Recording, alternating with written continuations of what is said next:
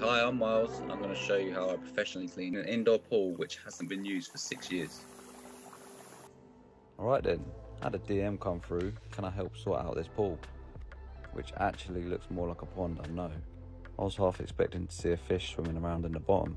There was plants growing in there, like pond plants. They thought maybe like when they were cutting the grass and they had the doors open, maybe little bits blew in and like seeds or whatever just went into the water and see bits start growing and stuff. So maybe like that, but who knows. We're going to empty it and clean it out, dropping in the submersible pump first, and we'll be back the next day.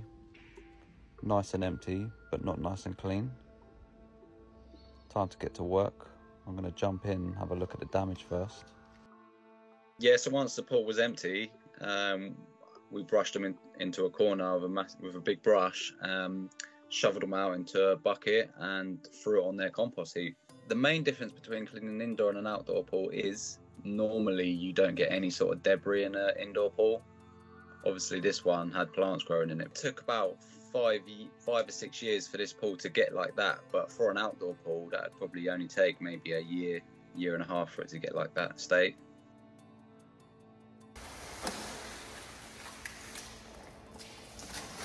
So before we emptied the pool, this was actually floating. So when we emptied it, it's sort of like the plants had like started attaching themselves to the wall.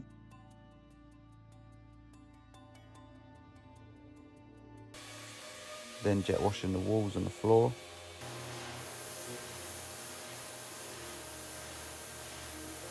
Quickly have a guess at what pictures tiled in on the floor. I went for a dolphin. Turns out it's a sea lion. That's pretty cool though. It's coming up nicely, but there's still some stains left over. So what we're going to do is mix up some acid in a bucket of water. Scrub that all over the floor and walls. Then we're going to jet wash the surround. Jump back in the pool, rinse that down. Get the big hoover out, start hoovering up all the last little bits.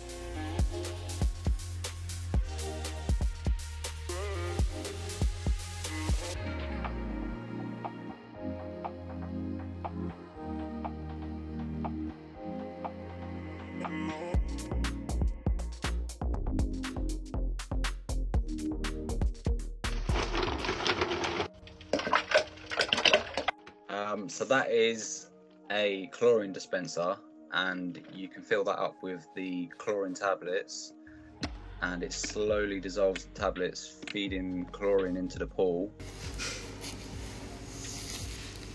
You could fill up the chlorine feeder with the tablets, but it won't give your pool instant chlorine. You'd then put in the granules to give it that initial chlorine dose, and then the tablets will slowly dissolve, bringing up the chlorine level as well.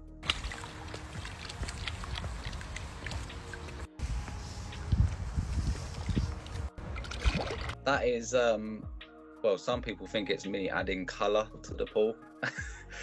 Is that what makes the pool look blue, is what some people message me. But actually it's algicide, and that is to prevent the growth of algae.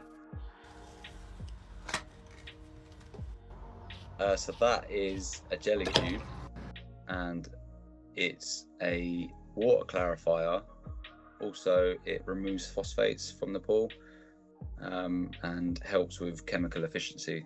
What it does is help put like a layer, pick up small particles, therefore making the pool a bit clearer.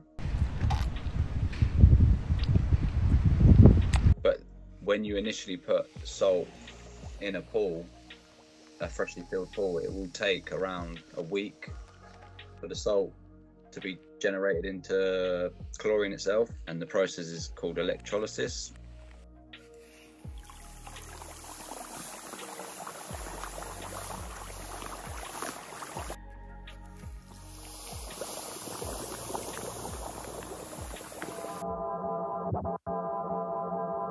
It looked as if it had just been finished from like new build. The tiles were like nice and blue, nice and white tiles, very clean looking. 100 times better than what it did when I turned up. This was all within maybe half a day's work. I mean, I've seen green indoor pools, but never an indoor pool with anything growing other than a little bit of algae.